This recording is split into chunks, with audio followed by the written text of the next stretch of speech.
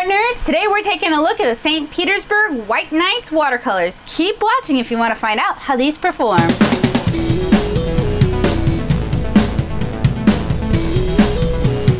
So today we're going to be taking a look at the St. Petersburg White Nights watercolors. These are made by Nevskaya Palitra. And these are not the same as the Yarka St. Petersburg watercolors. I do have the Yarka St. Petersburg watercolors. They were one of my first watercolor sets as a professional artist. So if you guys are interested in seeing how those shake out or seeing how they compare to this set, let me know in the comments below. So these retail for $31.38 through Amazon, and they have whole pans inside. You guys can find all this information as well as links in the description below. These are their extra fine artist watercolors. Nevskaya Palitra makes like 3 different layers. There's the White Nights, the Lagoda, and the Sonnet watercolors, with the White Nights having the largest range. The White Nights are available in both pan and tube form. There are 66 total colors available in the whole pan form, but there's only 12 colors available in the 10 milliliter tubes. And these are 2.5 milliliter whole pans. And pans are available open stock through their website. Again, you guys can check out the description below for all of that information. So this is the plastic set. They come in like 4 different sets: cardboard, plastic, metal, and wooden sets. And this just came in the other day. A lot of people have asked me to review this set, and I've kind of held off because reviewing these sort of watercolors can be kind of pricey. But I'm able to do it with the help of my patrons on Patreon. So this is the plein air set, extra fine artist watercolors, the export series, and I got this through SAA, their Amazon shop. And if you guys haven't checked out their YouTube channel, it is a phenomenal watercolor resource that has loads of fantastic watercolor tutorials, watercolor demos, product information, and it is the society for all artists. Inside this set of White Nights, we get cadmium yellow medium, golden, cadmium red light, carmine, cerulean blue, ultramarine, emerald green, green, raw sienna, burnt sienna, sepia, and Payne's gray. And the light fast information, as well as the opacity, are listed on the back. So try to get it so you guys can see all of it clearly in the shot. You can pause here if there's a color you're interested in. So this is the plastic plein air set. Nice compact set of 12 whole pans. The White Nights Extra Fine Artist Watercolor is manufactured with finely dispersed and light fast pigments. The paint structure also comprises gum arabic. This results in a quality paint, giving artists full assurance when completing important artwork. And these are Russian watercolors. So we've looked at Japanese watercolors, we've looked at Korean watercolors, we've looked at English and American watercolors. Now we're looking at Russian watercolors. So I have a feeling a lot of the information in here, I am not going to be able to read to you guys. So this is our swatch cards. And then here are our full pans. And they come in this transparent tray. So this is sort of like, wow, that was awesome. Nothing to hold them in place, guys. Not that that is the most important thing in the world, but something important to know, right? When you dump all your watercolors down. Good thing these were wrapped. I'll just figure them out all over again.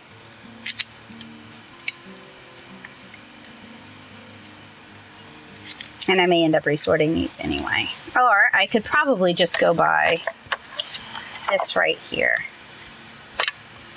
So for the purposes of our video, I'll just reorganize them the way they were.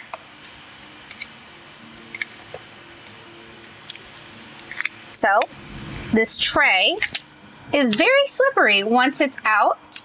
But you can use this tray to kind of reorganize the colors. And this reminds me a lot of the Winsor & Newton system that they had for their Cotman and Professional watercolors for the larger sets, where you kind of can snap them in and out of their trays. And I think I rehomed that palette because I didn't like it. and bought just a normal palette. There's also a space up here for a travel brush, and it looks like it would be large enough for one of the Koi travel brushes.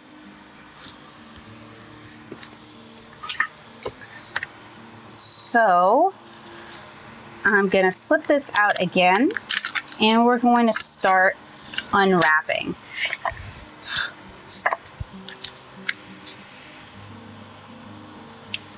So they're all individually wrapped with the name in 3 different languages, Russian, English, and German. The size, French, Italian, and Spanish. A barcode, and then a lot of information in Russian that I can't read, unfortunately. So I'll go ahead and unwrap one for you guys on camera. And these are kind of similar to the other St. Petersburg paints in that they have a foil wrapper. It's a lot like gum. And these, oh man, these remind me so much of the other Yarka paints, or of the Yarka St. Petersburg, just because it's like a very soft, smooth, poured sort of watercolor paint. Nothing wrong with that. Viva la regional differences. So the color name is not on the pan at all. Give you guys a close up of the pan. So what I'm going to do is I'm going to use some double stick tape and a pair of scissors. I'm going to cut off the color information and adhere it to the back. And while I work, I'll read you some important information. Well, at least interesting to me. And all this is, again, going to be in the description below. So if you missed something, you can look down there. So it is $31.38 for these 12 whole pans. This is the plein air set, and it is designed for export. And I ordered this through Amazon through the SAA shop. These are 2.5 milliliter pans, so these are whole pan size. And I have a half pan here just to sort of demonstrate the size difference. So obviously a whole pan is 2 half pans. This isn't even quite a whole pan, and it seems a little bit smaller than the Yarka ones. So I really hope you guys will ask me to do that comparative demonstration so we can take a look at both. The wrapper seems to be made of plastic, not wrapped, waxed. So these are their extra fine watercolors, 66 total colors with pigments and light fastness ratings available on the site. The pigment is not listed on here, and it is listed on the box. So cadmium yellow medium is PY35, golden is PY3, PO13, cadmium red light is PR108, carmine is PR107, and then I'm not super sure what that means there. It's like a ratio maybe? Cerulean blue is PB35, ultramarine is PB29, emerald green is PG7, green is PG8, raw sienna is PBR7, burnt sienna is PBR7. Oh, cool. Okay, so it's just different handlings of the same pigment. There is a sticker on my paint spray. Let me see if I can remove that. Sepia is PR102, PR108, and PB black, or P black 7. PR102, PR187, P black 7. Payne's gray is P black 7, PB15, wow, cannot talk today. I'm so sorry, guys. P black 7, PB15, PV3. And all that information is available on their website, and you can find a link to that in the description below. So these are available in pans or in 10 milliliter tubes, and 10 milliliter is a pretty generous amount. You can get the pans open stock from the St. Petersburg website. Again, check the description below for a link for that. And these come in plastic, cardboard, metal, and wooden sets. And we're looking at one of the plastic sets today. This is the plein air set. Again, these are not the same as the Yarka St Petersburg watercolors. And I had a pretty good clip, a pretty good little bite from Amazon, one of the Amazon reviews. And I'll read it here, and you can find a link to the source review down below. These are not the same. The original White Nights are produced by Nevskaya Palitra, manufactured in St. Petersburg, Russia, for about 100 years. Their paints are the highest quality watercolors available on the market. Other Nevskaya Palitra paints, different quantity of pans in different containers, are also known by names St. Petersburg, Leningrad, but again, produced by Nevskaya Palitra, not Yarka, from the Yarka listing on Amazon. And I have a link for that in case you guys want to see the source material.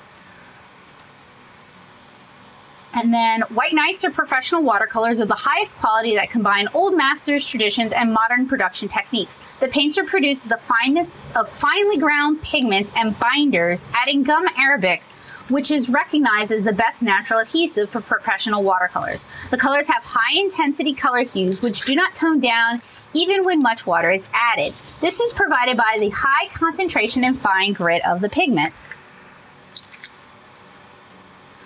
The paints have perfect mixing, smearing. Sorry, I have to look at what I'm doing. Perfect mixing, smearing, and spreading qualities. The palette consists mostly of mono pigment and light fast colors, which is true. Only like 3 colors are multiple pigments, with that being Payne's Gray, Sepia. Actually, it might be 2. I thought it was 3. Oh, and Golden.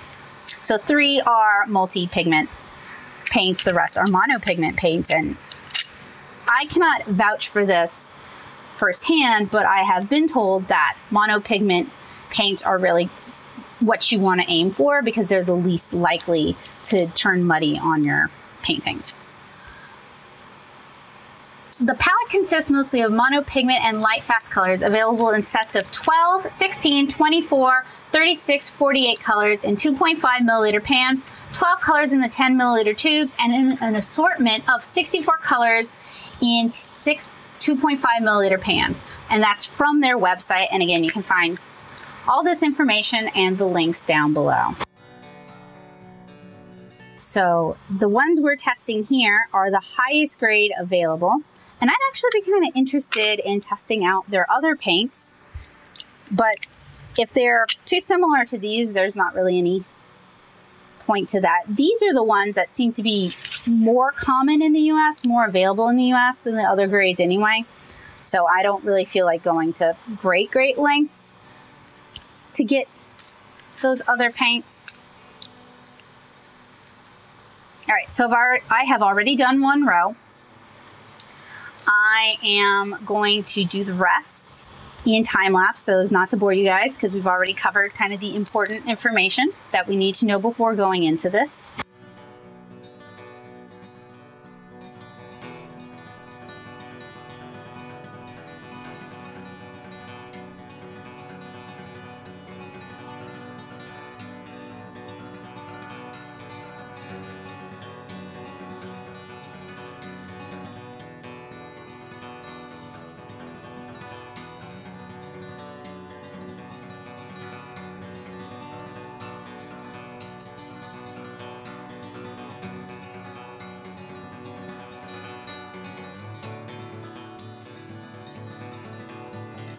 Today for your swatching pleasure, we're going to be swatching on Canson's Fundamentals bulk watercolor paper, and we're also going to be doing mass tone swatches here on the included swatch sheet. And I've got a couple of sheets of the Fundamentals with me right now. This is just to sort of give me an idea of how these paints handle, how they perform. Usually when I'm testing high quality watercolors, I will swatch on high quality paper or higher quality paper than this, but this is just to sort of give us an idea. So they seem to activate very quickly. This could be due to a high glycerin content. And as promised, the colors are very vibrant.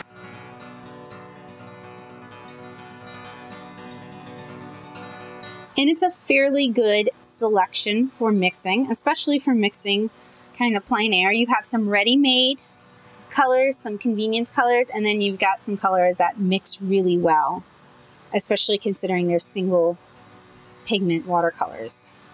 And this is particularly important if you're a watercolor artist who likes to do a lot of layers in your work.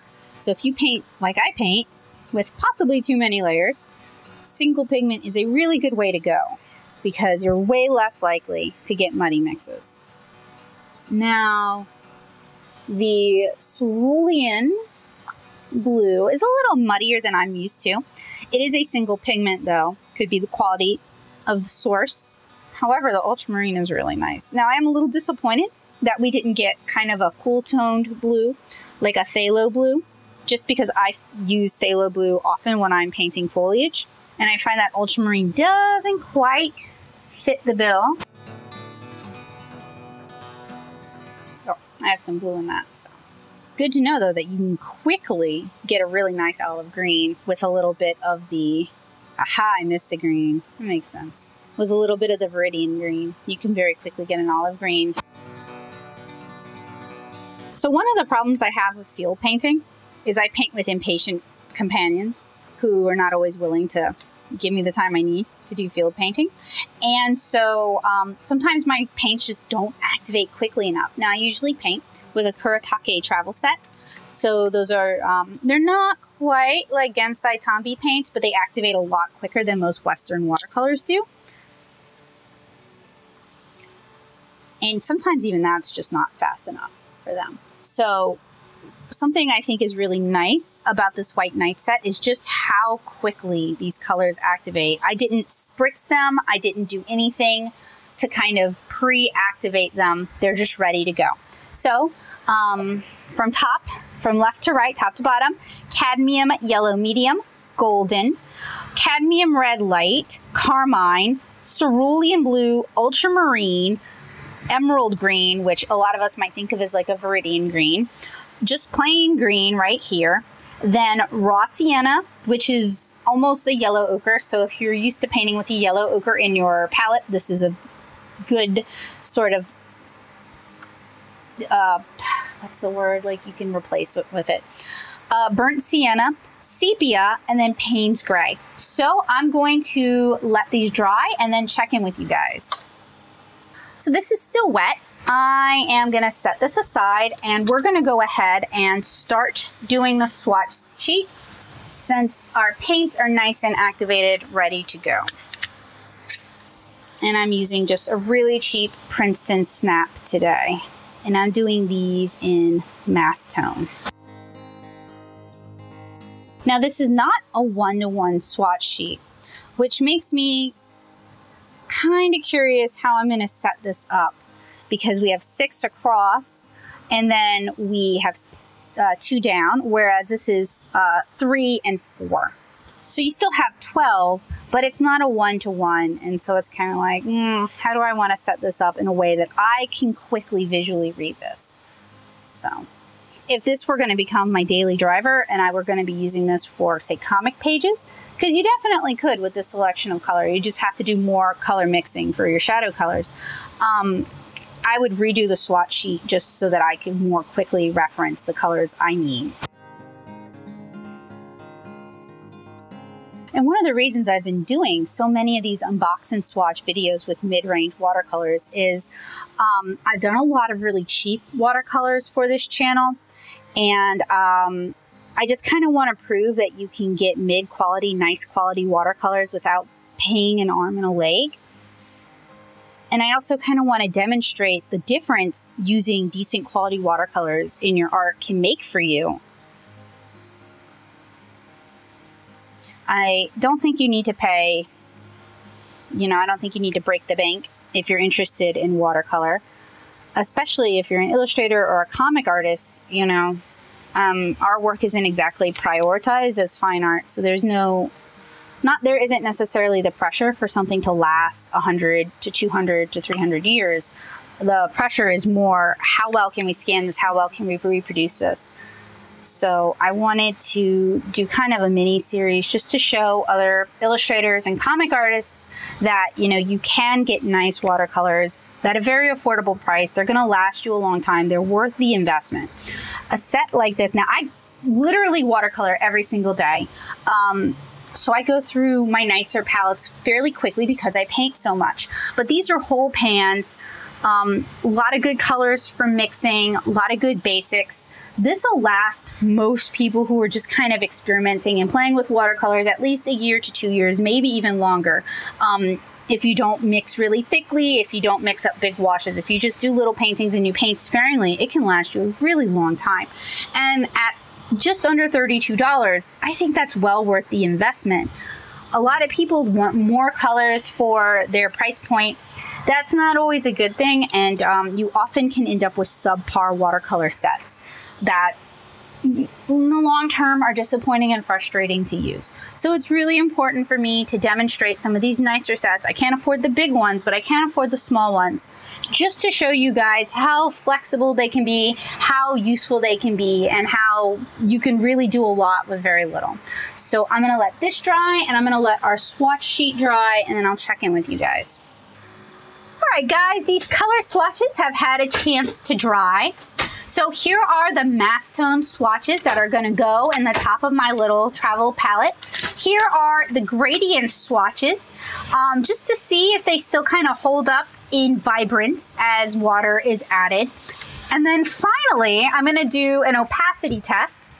So I've made 2 lines on each side using a waterproof ink. And that is to test mass tone. And then to pull it down into a gradient and see if that changes anything. And then I have the bottom line there, just in case I run out of room. There's 12 colors in the set, so hopefully I can get all 12 on, but that doesn't always happen. So I'm gonna go ahead and work on that in time lapse.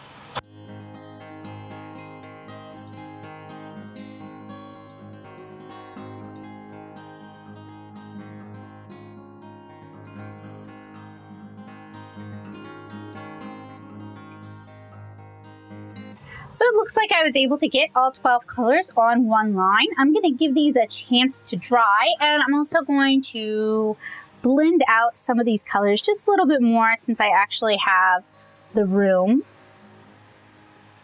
And it'll be really exciting to see how these watercolors perform in a field test because they sort of straddle the line for me. And I just really feel like their true colors, Badoo-tish, are going to shine or falter when we're actually doing the field test. So our St. Petersburg watercolors have dried, and there's a fair amount of opacity to all of the colors here. So I thought it would be really interesting to swatch these out on nicer paper. So I happen to have some I don't want to use the Kilimanjaro. I have some Canson Lockwell Heritage right here.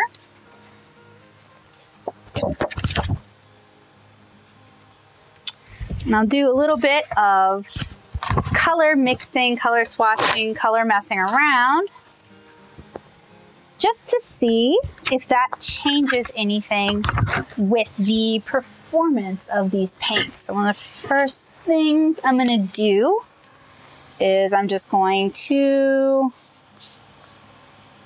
use a black pigment-based brush pen. I'm gonna throw some lines down on the paper so we can see whether or not these are truly opaque. And for those of you who are not familiar with this paper, this is a 100% cotton rag watercolor paper, and I am using the 140-pound version of it. I've got my St. Petersburg paints. I've got my clean water. So I'm really just gonna start slapping paint and water down on the paper and see what happens.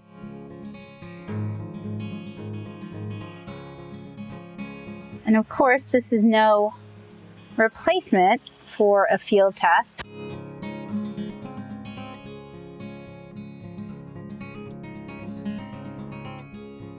And And this set does not come with a purple, but the darker, cooler red and the ultramarine mix into a decent purple on the page.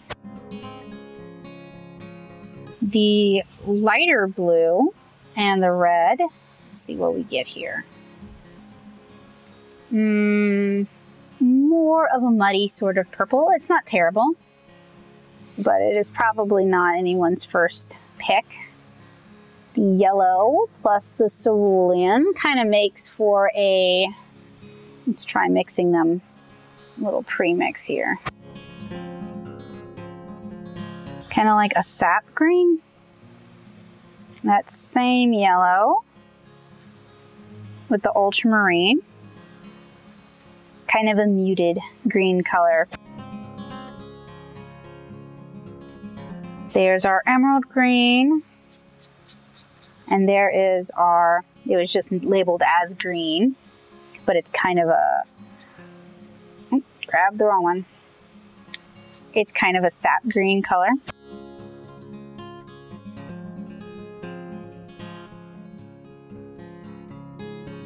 On this nicer cotton rag paper though, all the colors are a little more vibrant than they were on the very cheap student grade paper, which to anyone who enjoys using nicer watercolor papers, that isn't a huge surprise. But it is kind of refreshing to see that we're able to get a lot more vibrant colors with these, especially since this is a fairly affordable watercolor set that promises professional results. Those of you who have been watching my channel long enough know I'm always dubious of that, so it's nice to be able to put it to the test and see that the claims are fairly true.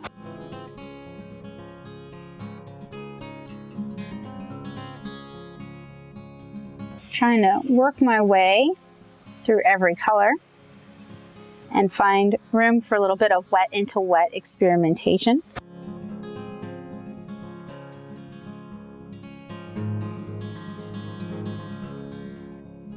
All right, so of course you guys know we need to let this dry, but right now the colors are extremely vibrant, playful, colorful, full of life. Even wet into wet, it doesn't lose its impact, which is something that some watercolors will do. They'll sort of lose their impact when they go wet into wet and get muted out. These are still very vibrant and distinct, and I really look forward to seeing how these colors hold up as they dry. All right, friends, this has had plenty of time to dry. The colors are still fairly vibrant. We're going to go in with a second layer, see if we get any sort of lifting, any sort of muddiness. So I think I will begin on the opposite side of the palette and do the same thing I did, still using a synthetic brush and loads of water. A little bit of lift up from the the green, which was heavily applied. Moving in now to sepia. And I'm really dragging and scraping the brush. Now on to burnt sienna. Still working really thickly. Next up is raw sienna.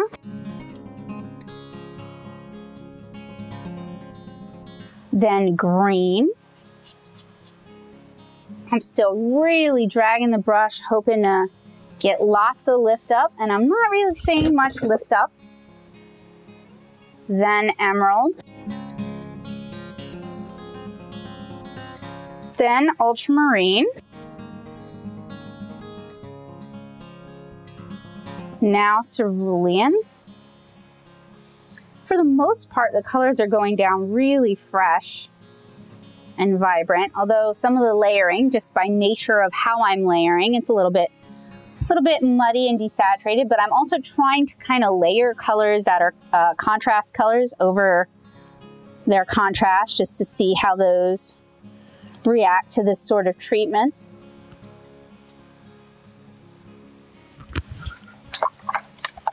Now we've got carmine.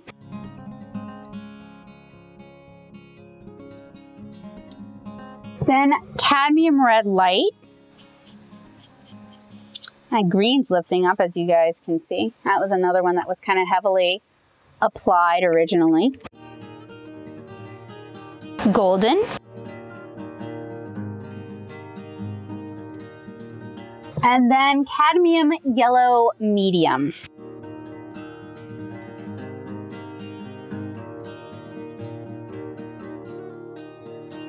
And we've definitely made a big mess with this. Colors are still fairly vibrant though. There's a little bit of muddiness, but I also threw a lot of brown and gray on there. So I'm gonna let this dry and check in with you guys. All right, guys, so my test piece dried from last night. I was really sloppy with the colors, really laid on a lot of water, a lot of paint, a lot of layering, did a lot of scrubbing. This isn't as muddy as I expected it to be, and I'm not getting as much white blossoming as one would expect considering how opaque some of these colors are and how much paint I actually threw on the paper. So I'm excited to see how these watercolors perform in a field test. I want to thank you guys so much for watching this unbox and swatch video.